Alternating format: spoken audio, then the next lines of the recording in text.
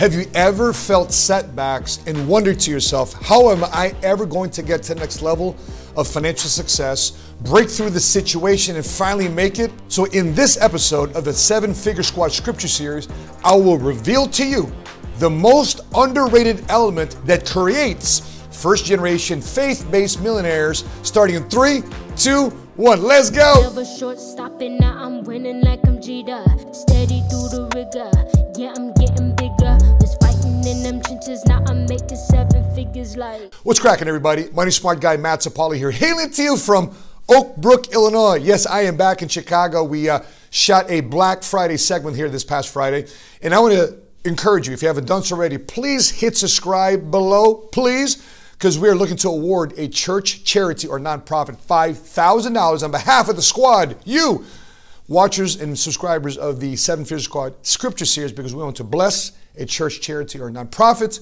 $5,000 to help them help other people. Okay, let's get right into it. So what is this element? Not only will I share with you this element, I'm going to share with you 3 ways to incorporate this element in your life, so therefore you could become a first-generation faith-based millionaire. This underrated element is gratitude. Yes, gratitude. I was inspired with this thought this past Thursday during Thanksgiving. What separates the rich from the poor?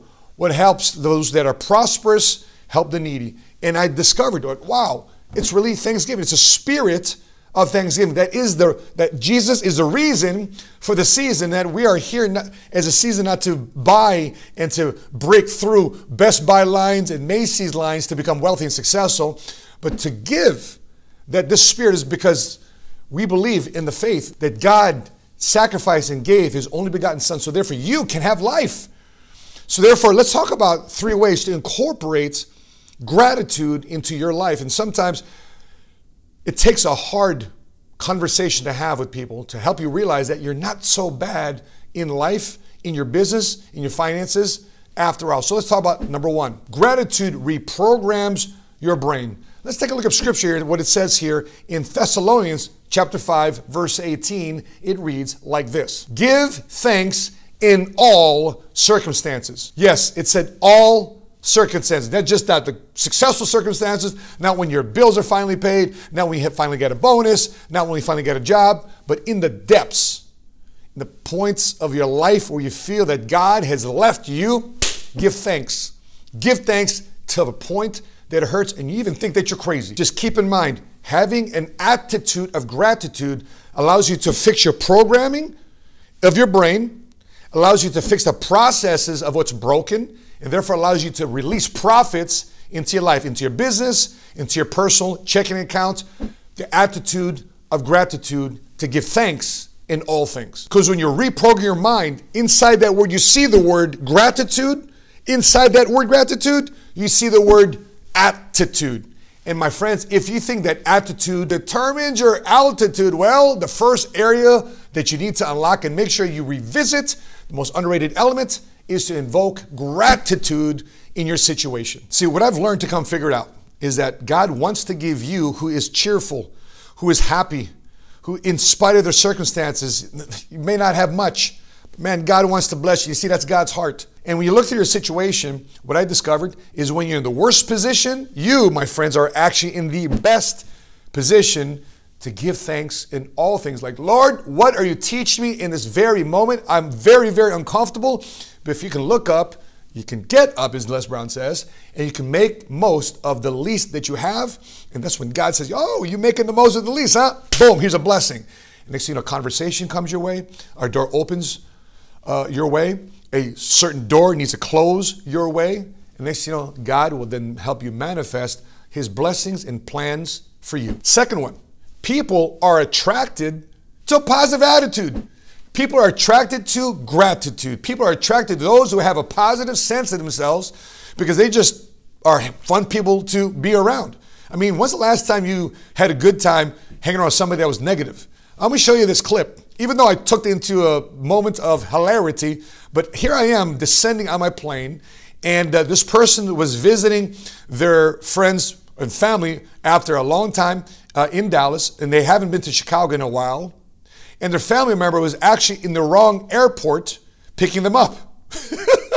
And they say, you know, this young lady, she's just going off on her family, showing up at the wrong airport. Here's a quick clip of what this lady was going through. Somebody come from out of town, always use me away. Oh, I love her. She know damn well we don't go no hell. Now, after that, we all were laughing about her situation. She laughed it off. She just needed events, whatever the case may be. I said, listen, man, at the end of the day, God loves you. God is putting your family together. And just remember this, when you are walking around with a positive attitude of gratitude, it brings this in your life. You get the right people. You get the right customers. You get the right mentors. You get the right sponsors and vendors. You get the right endorsements and referrals. I mean, do you want to deal with a person with an attitude, or do you want to deal with a person with a smile? Here's what Scripture says in Psalms about praise and having an attitude of gratitude. It reads like this. This is the day that the Lord has made. Let us rejoice and be glad in it. Matter of fact, that reminds me of a Bible song in church. This is the day that the Lord has made, that the Lord has made. And don't think that a guy like me has never been through some pain, that's never been through some challenges, that's never been through some difficulty. I have. 8 years in the Marine Corps, born and raised here in the city of Chicago, dealing with the tough neighborhoods that I grew up in, dealing with bullies that we had in our neighborhoods, dealing with war, combat, 2 combat deployments, going through marriage, going through divorce, single dad, parent drama, all that jazz, starting a business. I've been through a lot. Many of you have been through a lot more. But I just want to remind you, God wants you to rejoice because this is the day that He has made for you.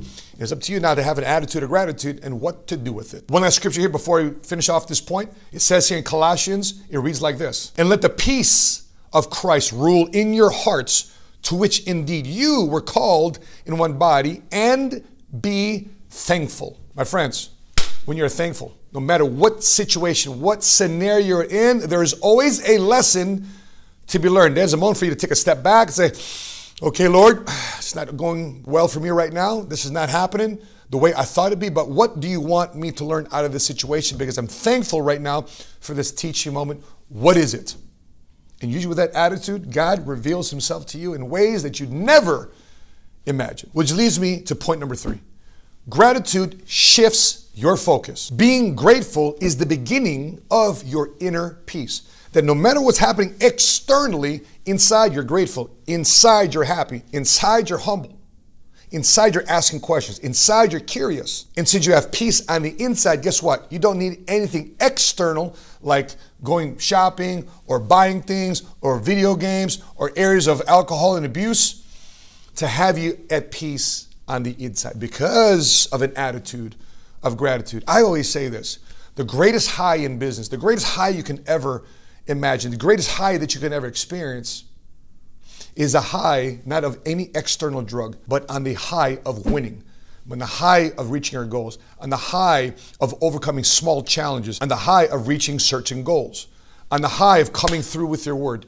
That is an awesome feeling to have. Let's read what King Solomon, the wisest and richest king who ever lived, says about gratitude in Proverbs. It reads like this. Commit your work to the Lord, and your plans will be established. If you commit your work to say, God, here it is. I'm setting out this career, this business, this investment, this opportunity. I want you to do your thing on this thing because I'm doing it on your behalf. Yes, I'm going to do my thing, but more importantly, I know you're going to do your thing. Let's rock. And when things don't go your way, here's what Scripture says in Romans when attacks come your way. Do not be overcome by evil, but overcome evil with good. That's right, man. Good. Love, forgiveness are very, very powerful weapons. And lastly, as I wrap things up, being grateful also creates wealthier children. It helps you create generational wealth. There's a recent article in Business Insider that says that teenagers who declared in their teens and early 20s, they declared that I'm happy and I'm grateful, tended to make more money by the time they were in their late 20s. If you are interested in creating generational wealth for your children, for them to embody this generational wealth habit, to take on what you started in your generation, you have to understand that your children don't care necessarily what you say. They care more importantly about what you do. And I hope you have an attitude of gratitude about that. You need to lead by example. So before I let you go, check out this video here, how a felon became a first-generation cash flow millionaire with this most underrated habit that I just discussed in this video. And check out this other video here, how one biblical law that is never broken helps create first-generation cash flow millionaires. And to give you a heads up, starting December 1st of this year, we are doing again Vlogmas series, a video every day on faith-based finance and how to become a first-generation cash flow, faith-based millionaire from the 1st to the 24th. We did it last year and we're going to do it again this year.